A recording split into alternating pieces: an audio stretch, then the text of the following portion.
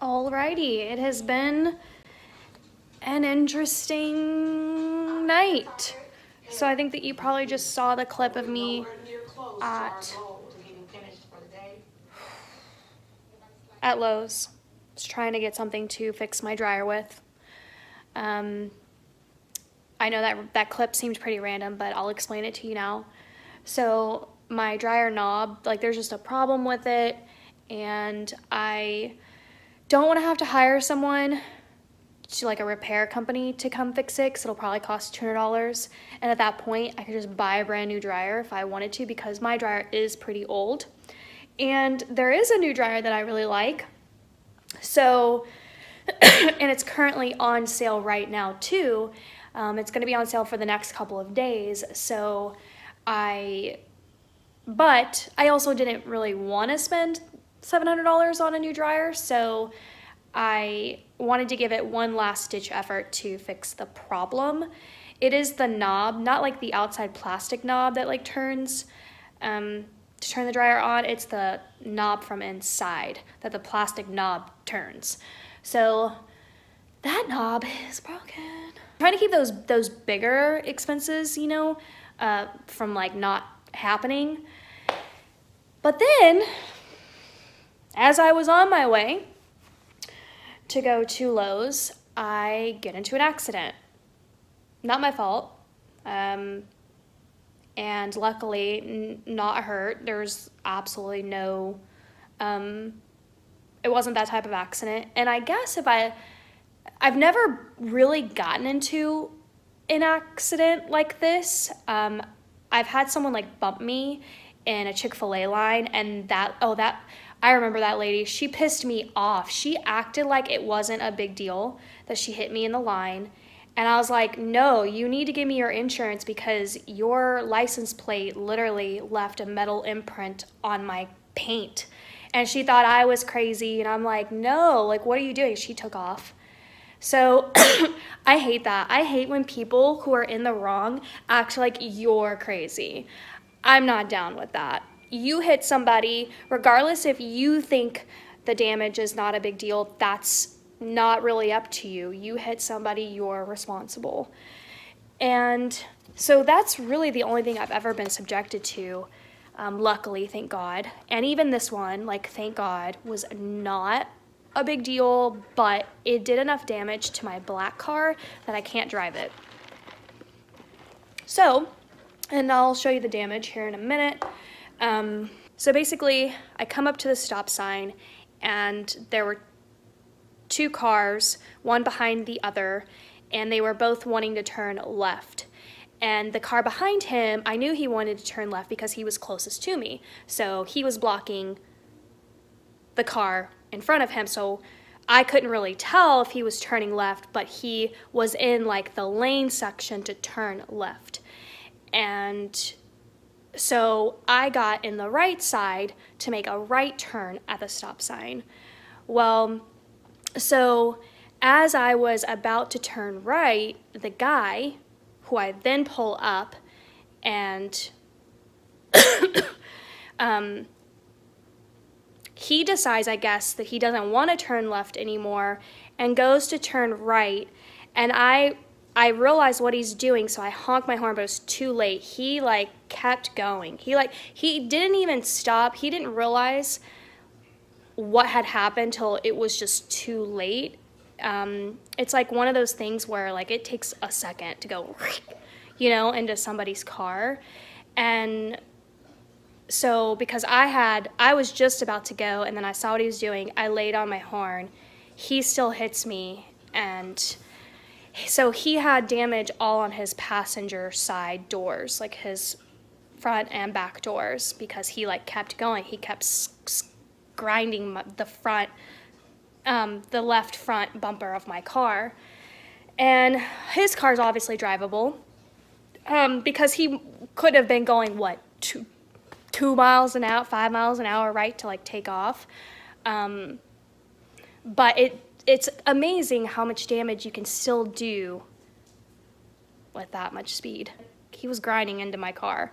So unfortunately for me, he did so much damage to the area that goes like this over your tire, that whatever metal part was like underneath was falling, so my tire didn't really have any clearance. I drove it home. Oh, this arm is getting so tired. I drove after that whole thing happened, and the guy behind him, the guy that I saw closest as I was pulling up, that he was turning left, and he looked at me, he was like, yeah. I was like, did he have his left blinker on? And he was like, yeah. And he was like, that was completely his fault, and like, I'll be more than happy to be a witness for you.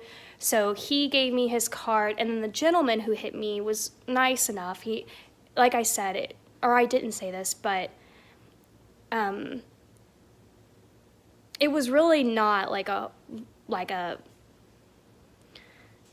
high anxiety. Like, the guy was nice, he was calm, I was calm, so it wasn't like a massive, you know, thing. So it was really a chill experience, and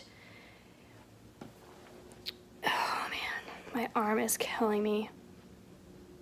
It was a really chill experience. I got his license, I got his insurance. The only thing is that he made this comment. He's like, well, are you gonna call the cops? And I just offhandedly was like, I don't see why. I was like, no one's like physically injured. And he was like, yeah, because my car's not registered. And in Texas, if your car's not registered or if you don't have insurance, your car gets towed. And so I was just like, so two things happened. One, my sympathy hit in where I didn't want that to happen to the guy, but he should have his stuff registered. And two, the inside internally was like, red flag, like, what does that mean about his insurance? So anyway, technically your car doesn't have to be registered to have insurance on it. So I felt good enough getting his license plate and everything that I was like, well, regardless, like, at least I'll have all of his information on file. And that was it. I was able to get it home, but I noticed as I was, you know, the roads are like bumpy and your suspension, you know, so it was like moving my tire up and it was hitting that metal thing. And so when I got home, and you could hear it too, you could hear it grinding, and I was like, oh my gosh, I hope my tire doesn't blow out, because this metal thing is like just jabbing. And I got home and I could see like all the metal residue, the dust residue of it all over my tire. So a lot of damage. It's enough damage that like the whole thing, the whole bumper and the whole side will have to be completely brand new. And not the best lighting, but here is the damage. I mean, like, this like literally grinded. It's hard to see, but this whole thing there's no buffing that out. Damage goes all the way there. And then as you can see, this, you can't really see, but this is like completely curved in. And then this metal thing is sticking out. And as you can see, there's not like a fingertip, not even 2 fingers. Yeah, like 2 fingers can't even fit in there. Got screws hanging out. And then look, all the paint's jacked. So I'm gonna guess this whole thing, this whole panel that goes all up here is gonna have to be brand new, and then I'm assuming a brand new bumper. And honestly, don't even know if there's like damage to the headlight. And if you think about it from this perspective, that's a lot of damage for being at a complete stop. And the person who hit the vehicle wasn't traveling fast at all. So you can imagine the damage when your car is traveling, because the higher the speed and that impact, the more damage you're gonna incur. So if you think about it, that's a lot of damage. But again, it's that much damage because he kept going. Like, he didn't know I was there turning right because he wasn't paying attention. and he decided to turn right. He was turning left and then crossed over and grinded my car. So, and Loxie's outside. I know it's really dark and you probably can't tell, but I also mowed the lawn. So as soon as I got back from the gym, I mowed it, and that's what I forgot at Lowe's. I wanted to also get weed killer. Yeah, my grass is not gonna be cute this summer, so I need to repair it as soon as possible. And tonight would have been the perfect time to fertilize it because tomorrow it's gonna rain. So, too late, I'm not going back out. Anyway, I don't know if you guys are like this. My nose is itching, sorry. But whenever things like this happen, I'm just like, oi, what's next? Yeah. So, in the dryer, it is what it is. Yeah. Anyway, so I did call the insurance company, his insurance company, and already filed a claim and everything. So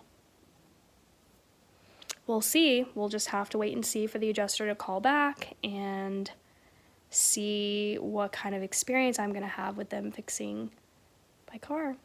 But in theory, like, I don't know why I'm even gonna let myself get worked up about all these bad things are happening, because in theory, this really was not bad.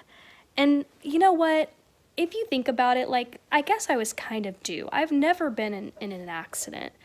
And, you know, the odds just keep getting higher and higher. And it was, I guess it was just my time to get into one. And if that was what I had to deal with, like, thank the Lord. Like, I'm so blessed that that was all that me and this guy, you know, it could have been so much worse. I'm sorry, but, like, I'm trying to see what this mosquito is up to. Because, honey, I ain't got blood to give ya, okay? Rerouting plasma to the power conduits. We have impulse. Take us out.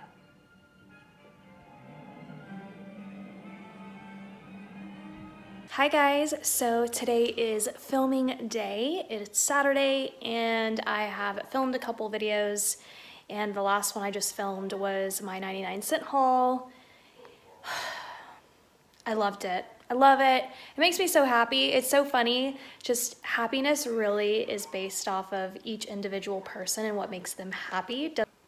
That was a really weird intro to this vlog, but it is a beautiful day and I've been indoors because it's my filming day and I really don't want to derail from my new routine, but it's a gorgeous day.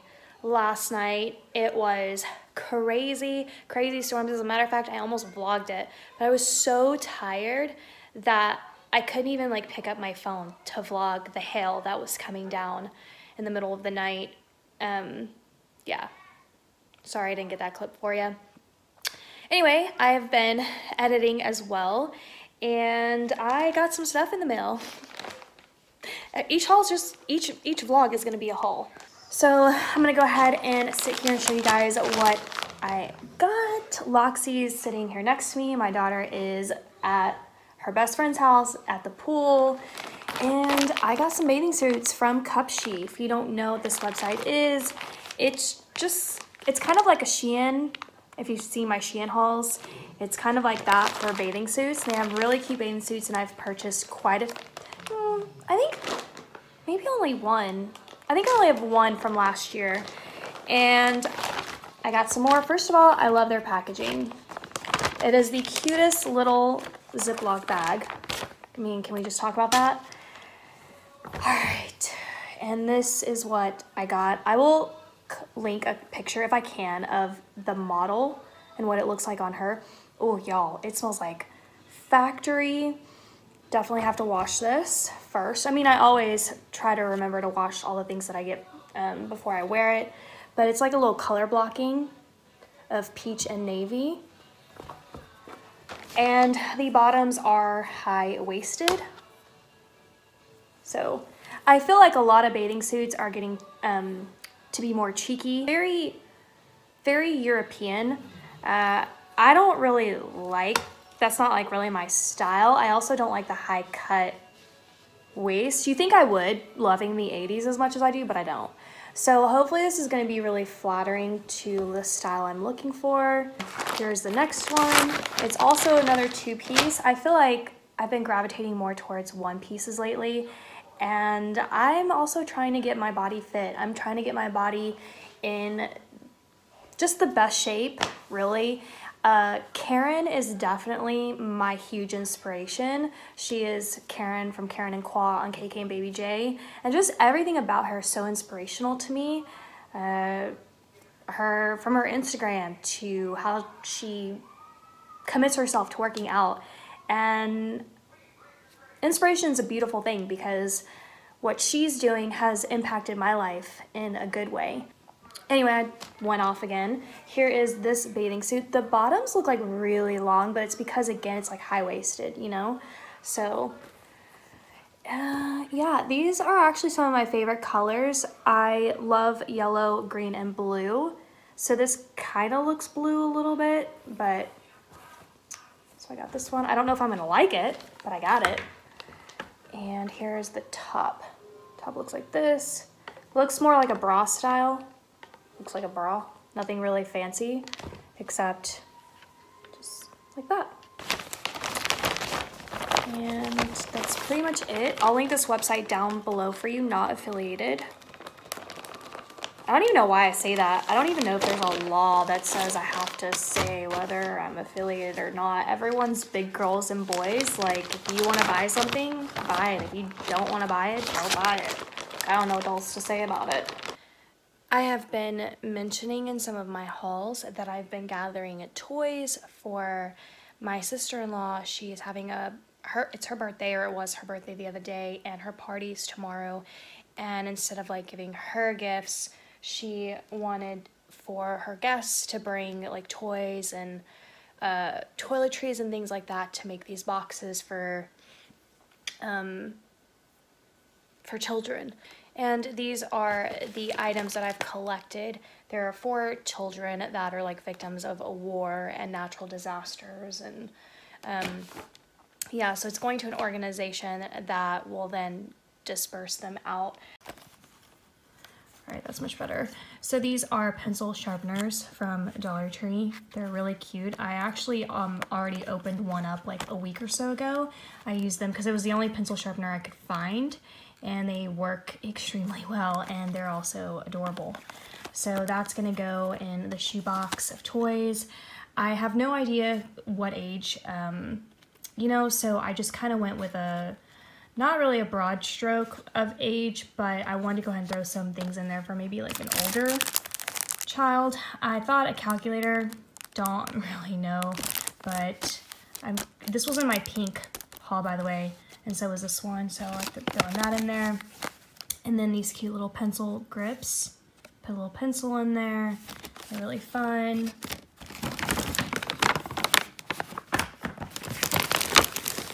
Go ahead. This is my robe. And here is the fashion doll. I think she was in my pink series. This is the Play-Doh. These are like little cutters to make like the image using Play-Doh. Here is the puzzle that I got. Again, it's like 48 pieces, so it's gonna be for a much younger child. This is Tangled. And oh, I threw in all of the little donut pins. I just thought they seemed really fun. So throw those in there. And I'm throwing in the surgical kits as well. And the outfits for the fashion doll. So those go with that doll. And then the 2 packs of Play-Doh. Again, all of this has been in a haul video. These really fun bouncy balls. I'm gonna go ahead and add those. And then these little things, which by the way, after the haul, when I showed these, I didn't realize that they lit up. So, yeah, the green one is, I wonder. Oh, yeah, so you bounce them and they light up. So I'm sure this one does too, but I don't really want to set it off. And that's basically it. I am still gonna go ahead and get her a bottle of wine, and then this is her card. I haven't filled it out yet. I haven't decided which bag I like the most. You guys, these are from Dollar Tree. Like, they're just beautiful. I really like this one. I want to do like a chic black theme for her. So I think I'm gonna use this black tissue paper and then use this one. I'm gonna go ahead and put this all back in here.